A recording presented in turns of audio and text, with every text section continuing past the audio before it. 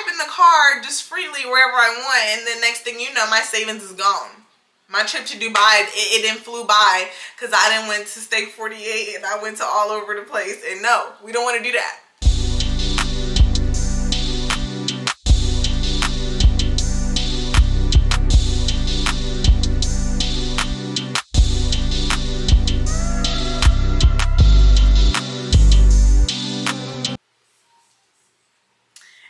It's your girl Deslove. Okay, so I'm so happy to be back on YouTube. I know that I've been gone for a minute and I have not been recording, but I just want to say I'm back, period. Okay, so I do have some how to save your money tips today. So that's what we're going to be talking about. There are going to be some very easy steps that are going to get you in the right path to being on your money savings challenge. So if you haven't already, please like, comment, and subscribe on this video. I mean, how you gonna comment and you need to be watching the video. So never mind, just go ahead and click the subscribe button so you can stay tuned and be ready for more advice videos that I have for you guys. So I wrote down 4 easy steps. Okay, I literally wrote everything down. Okay, so step number 1 to saving your money is you want to create a list or multiple lists of things that you want to save your money for. Having a reason to save your money is very important, and it's also going to continue to motivate you to stay on your journey and keep track of everything that you're doing. It's dangerous not to have reasons to save your money because you're just going to end up splurging your money on something that you didn't even need, like an impulse buy. For example, I could have my goal to be, I want to take a trip to Dubai. So I want to save up $5,000. If I didn't have that goal, my $5,000 is just sitting there. And now I'm scrolling through Instagram on my phone and I see Rihanna got the latest, I don't know, Chanel bag, and I'm like, dang, I want that Chanel bag, like, that's fire, and Rihanna got it, so I want to have it. So now I'm purchasing this $5,000 Chanel bag, and that's not even what I had my mind set on. Or you just end up spending your money on other unnecessary things. Next thing you know, your 5 bands is gone. But if you write down, hey, I want to save, then you already know, I'm not touching that money because that money's for my trip. We can do more than one. That's cool. We already got past step number 1. So step number 2, you want to write down the goal of how quick you want to save your money. So yeah, my goal is to save $5,000. But I'm going to go ahead and give myself 2 years to save up that money for that trip to Dubai. Or I want to take that trip to Dubai next year, so I need to set it up for next year. You need to know exactly what your deadline is going to be so you know how much money every month or every 2 weeks you need to put into your goal. You want to ask yourself, how often will you save?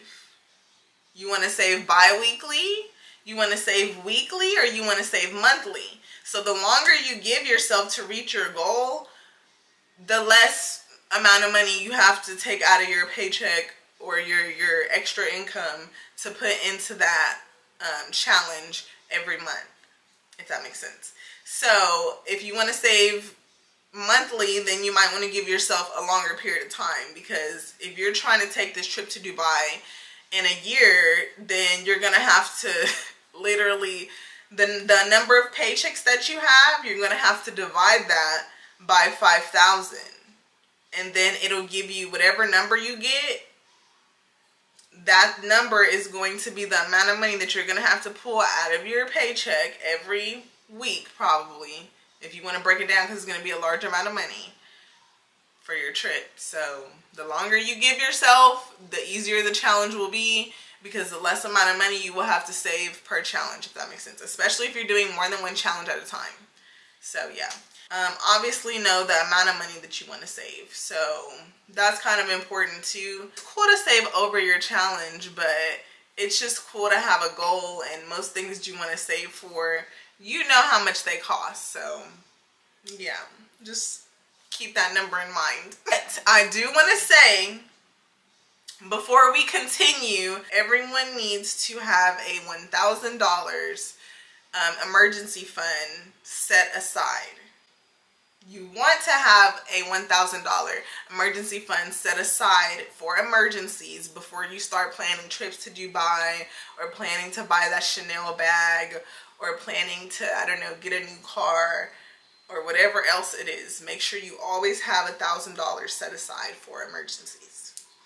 Don't forget that, y'all. Emergency funds. Step number 3. You want to deposit your funds without easy access. Okay, so this is so crucial.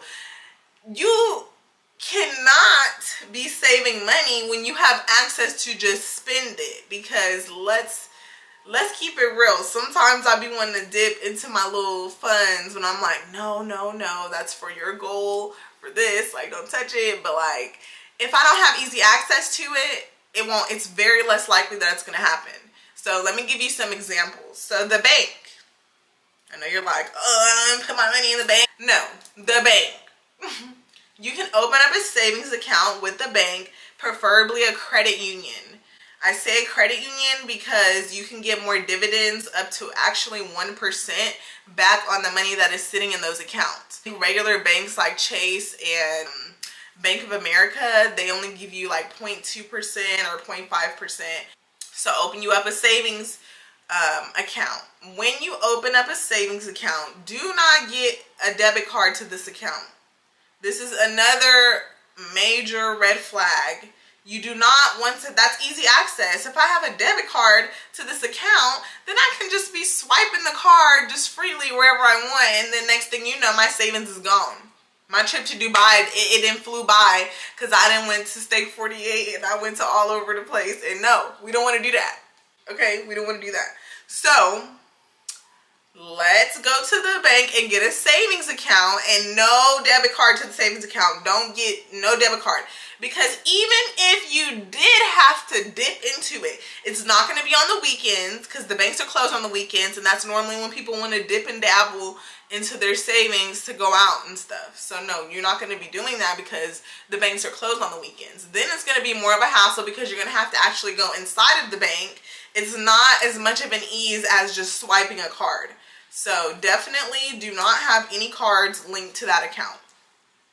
Okay, so the next option is going to be my infamous Tide Pod Savings Challenge. Y'all know, y'all seen the video. If you haven't seen it, please check it out on my channel. I was putting my money in there, you know. I had a little slit and I was putting my money in there, and I taped it off real good so I didn't have access to it.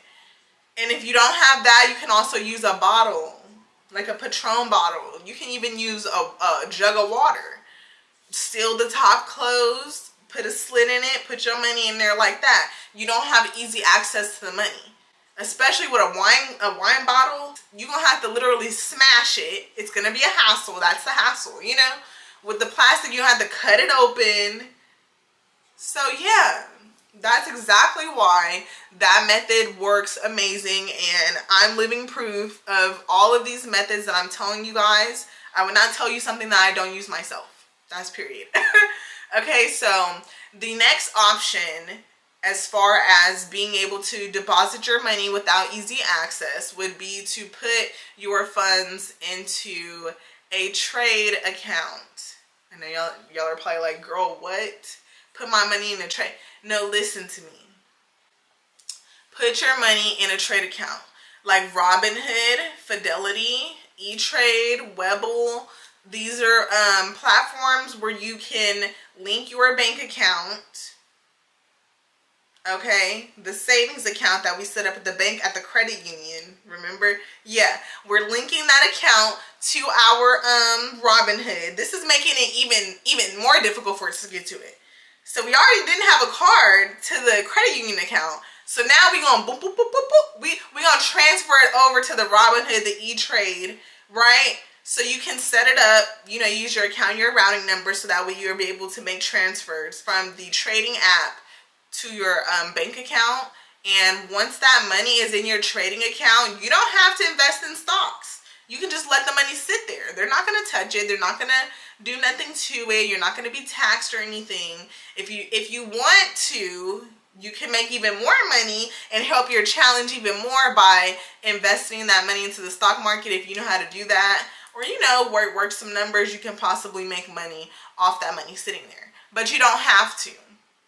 You want to deposit the money from your bank account into the trade account, and the money can just sit there. And then whenever you're done with your challenge, you can withdraw that money directly back to your bank account whenever you're ready.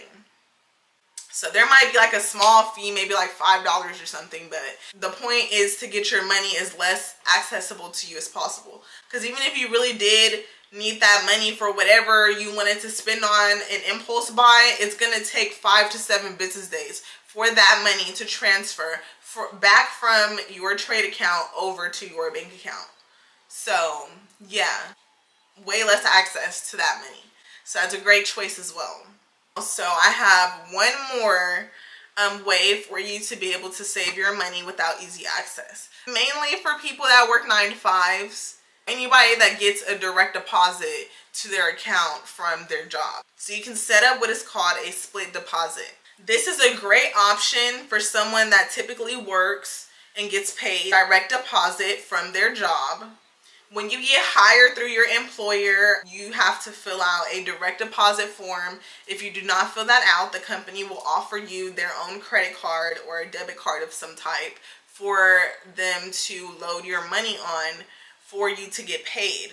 But the problem with those cards are they charge you enormous fees.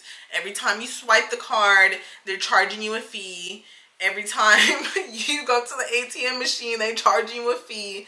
So it's set up not that good. So most people do direct deposit. So what you can do is you can ask your employer when you get hired, or even if after you're hired, I think all you have to do is contact HR and just let them know, hey, I would like to set up a split deposit with my paycheck. You let your job know, hey, this is my bank. I gave you my account, my routing number, and so this is where y'all need to transfer my money to. So yeah, that's step number 3. Y'all see me flipping my notes. I told y'all I got everything down. Oh my gosh. Oh, thank you guys so much for, I think I like 7K views on my Tide Pod Challenge videos. So thank you guys. I love y'all. And I'm going to be uploading more, I promise. Okay? Okay, so sorry. Let's get back on track. Step number 4. Think about extra sources of income. Remember I was saying that? This is going to help us reach our goal quicker.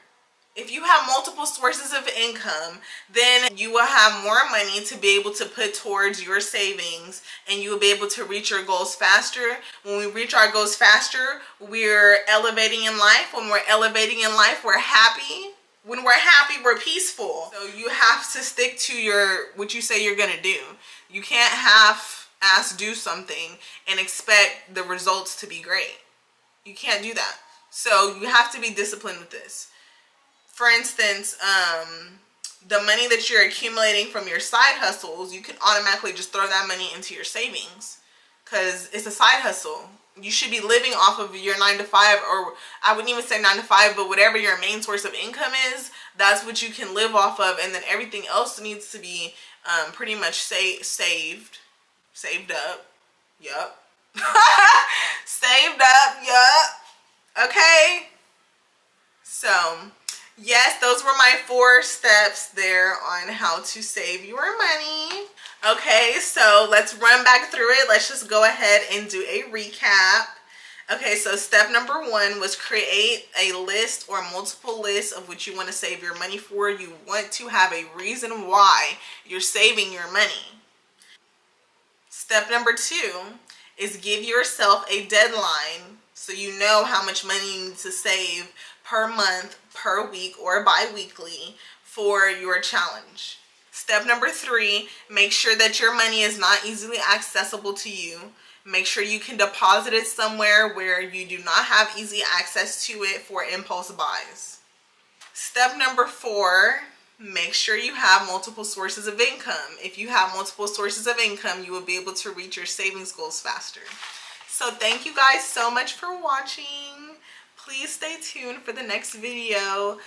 Comment below if you guys enjoyed this and if you guys want to hear more about how I save my money, and just let's do this together, y'all. I'm always doing money savings challenges, like they never end, and I just thank God for, you know, letting me be able to have a disciplined mindset. Well, sometimes I do slip up too. Y'all gonna hear about my slip ups. I'm gonna be doing some videos about that. But yeah, I'm new to YouTube, so your feedback is very, very appreciated. Thank you for all the people that take the time out to watch my content. I love you guys, my subscribers, my little 180 subscribers. I love you guys so much. And all my new subscribers, thank you. I appreciate you guys. And just stay tuned for the next video because your girl gonna be back. Okay, she gonna be back. Let me know if you guys want a part 2 to this video, like more details and more in depth.